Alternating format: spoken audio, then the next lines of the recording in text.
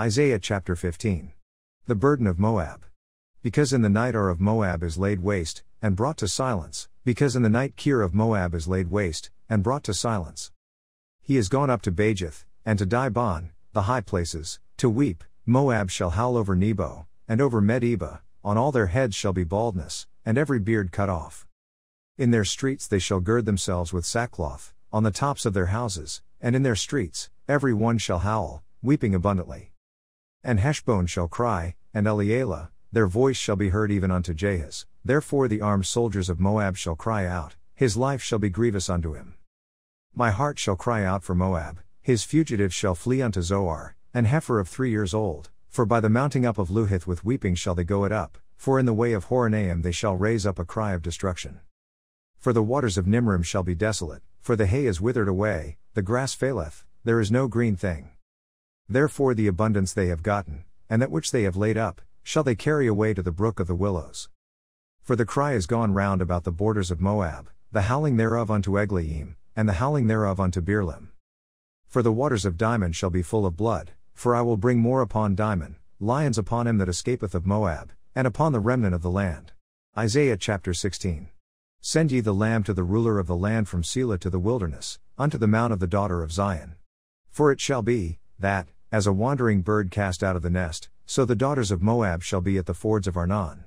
Take counsel, execute judgment, make thy shadow as the night in the midst of the noonday, hide the outcasts, bewray not him that wandereth. Let mine outcasts dwell with thee, Moab, be thou a covert to them from the face of the spoiler, for the extortioner is at an end, the spoiler ceaseth, the oppressors are consumed out of the land. And in mercy shall the throne be established, and he shall sit upon it in truth in the tabernacle of David, judging, and seeking judgment, and hasting righteousness.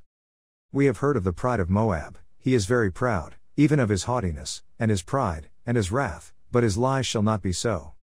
Therefore shall Moab howl for Moab, every one shall howl, for the foundations of Kiraseth shall ye mourn, surely they are stricken. For the fields of Heshbon languish, and the vine of Sibmah, the lords of the heathen have broken down the principal plants thereof, they are come even unto Jazer, they wandered through the wilderness, her branches are stretched out, they are gone over the sea. Therefore I will bewail with the weeping of Jazer the vine of Sibmah, I will water thee with my tears, O Heshbon, and Elealeh, for the shouting for thy summer fruits and for thy harvest is fallen. And gladness is taken away, and joy out of the plentiful field, and in the vineyards there shall be no singing, neither shall there be shouting, the treaders shall tread out no wine in their presses, I have made their vintage shouting to cease. Wherefore my bowels shall sound like an harp for Moab, and mine inward parts for Kir-Haresh. And it shall come to pass, when it is seen that Moab is weary on the high place, that he shall come to his sanctuary to pray, but he shall not prevail. This is the word that the Lord hath spoken concerning Moab since that time. But now the Lord hath spoken, saying, within 3 years, as the years of an hireling, and the glory of Moab shall be contemned, with all that great multitude, and the remnant shall be very small and feeble. Isaiah chapter 17. The burden of Damascus. Behold, Damascus is taken away from being a city, and it shall be a ruinous heap. The cities of Aroer are forsaken, they shall be for flocks, which shall lie down, and none shall make them afraid. The fortress also shall cease from Ephraim, and the kingdom from Damascus, and the remnant of Syria, they shall be as the glory of the children of Israel, saith the Lord of hosts. And in that day it shall come to pass, that the glory of Jacob shall be made thin, and the fatness of his flesh shall wax lean. And it shall be as when the harvestman gathereth the corn, and reapeth the ears with his arm, and it shall be as he that gathereth ears in the valley of Rephaim. Yet gleaning grapes shall be left in it, as the shaking of an olive tree, 2 or 3 berries in the top of the uppermost bough, 4 or 5 in the outmost fruitful branches thereof, saith the Lord God of Israel. At that day shall a man look to his Maker, and his eyes shall have respect to the Holy One of Israel. And he shall not look to the altars, the work of his hands, neither shall respect that which his fingers have made, either the groves, or the images. In that day shall his strong cities be as a forsaken bough, and an uppermost branch, which they left because of the children of Israel, and there shall be desolation. Because thou hast forgotten the God of thy salvation, and hast not been mindful of the rock of thy strength, therefore shalt thou plant pleasant plants, and shalt set it with strange slips. In the day shalt thou make thy plant to grow, and in the morning shalt thou make thy seed to flourish, but the harvest shall be a heap in the day of grief and of desperate sorrow. Woe to the multitude of many people, which make a noise like the noise of the seas, and to the rushing of nations, that make a rushing like the rushing of mighty waters. The nations shall rush like the rushing of many waters, but God shall rebuke them, and they shall flee far off, and shall be chased as the chaff of the mountains before the wind, and like a rolling thing before the whirlwind. And behold, at eveningtide trouble, and before the morning he is not. This is the portion of them that spoil us, and the lot of them that rob us. Isaiah chapter 18.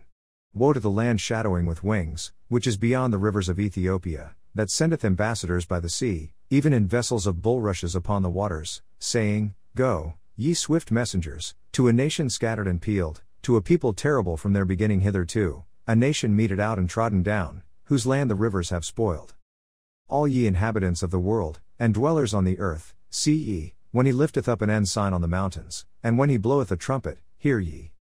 For so the Lord said unto me, I will take my rest, and I will consider in my dwelling place like a clear heat upon herbs, and like a cloud of dew in the heat of harvest.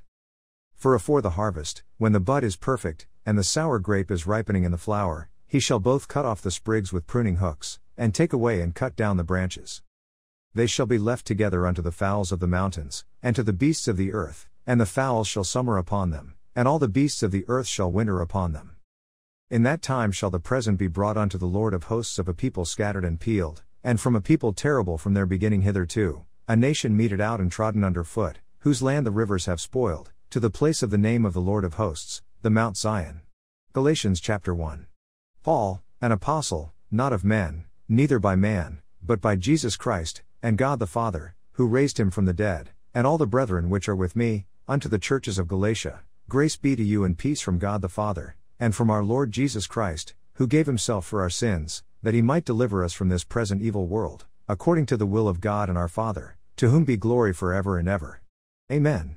I marvel that ye are so soon removed from him that called you into the grace of Christ unto another gospel, which is not another, but there be some that trouble you, and would pervert the gospel of Christ. But though we, or an angel from heaven, preach any other gospel unto you than that which we have preached unto you, let him be accursed.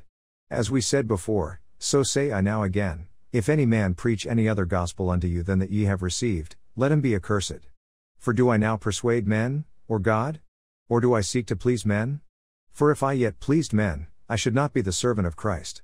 But I certify you, brethren, that the gospel which was preached of me is not after man. For I neither received it of man, neither was I taught it, but by the revelation of Jesus Christ.